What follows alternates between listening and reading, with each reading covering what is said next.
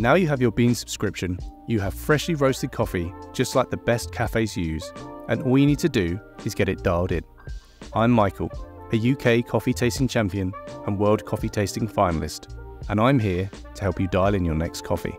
Coffee can feel at times like you're in Alice in Wonderland, falling down the rabbit hole, with a seemingly endless well of knowledge to understand and know. Hopefully, with this video, you'll feel more comfortable taking those first steps into learning the foundations of great espresso. Let's dial in the block by Redemption on Barista Touch. Now, assuming you have placed the single wall double shot basket in the portafilter, and you've also chosen to extract a double espresso with both at the same starting point for dialing in your coffee.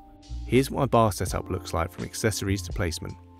Pause here if you need a minute to set yourself up to brew along.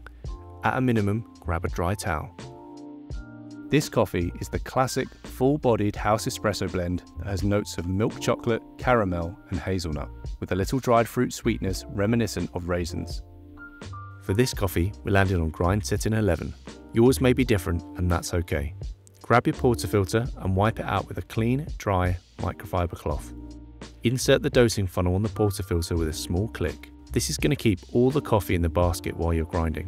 While this happens, I'm going to purge the group head to remove any residual coffee and refresh the hot water. Press and purge. My starting brew recipe is 18 grams of freshly ground coffee. We're going for around 25 to 30 seconds of brew time, resulting in just under 60 mils or grams of espresso in the cup. It's going to look like there's a lot of coffee in the basket, but that's why we left the dosing funnel on to settle the coffee bed without making a mess. Remove the dosing funnel and pick up your coffee tamp. Align your wrist and elbow in a straight line as best you can and press into the bed until the portafilter stops moving or pushes back at you. Wipe off any excess coffee around the rim of the basket to ensure you have a watertight seal. Let's check out the dose with the razor tool. Come over to your knockbox and just give the razor a little twist in a circular motion on the surface of the bed and ensure that any of the excess coffee is removed. Insert the portafilter into the group head. Press the double shot button and grab your favourite cup. You shouldn't see the first drop of espresso until around the 8 to 10 second mark. This is because we have pre-infusion. This starts the water at lower pressure to evenly distribute the water throughout the coffee grounds and prevent uneven extraction. This will result in a slow saturation of the coffee bed and a full extraction of the sugars, acids, omegas and lipids that make up a delicious espresso. If your shot is extracted correctly, it will stop running after 25 to 32 seconds of contact time. Okay, let's give the coffee a swirl.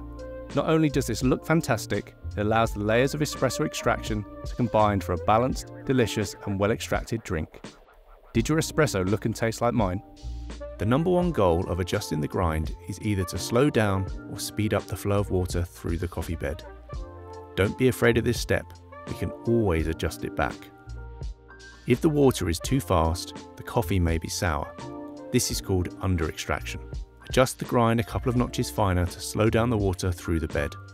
If the flow is too slow, the coffee could taste bitter or roasty. This is called over extraction. Adjust the grind a couple of notches coarser to speed up the flow of water through the coffee bed. Over time, all these steps will become second nature, and you'll go from having good coffee sometimes to great coffee every time. And you'll know exactly what you did, and more importantly, why you did it.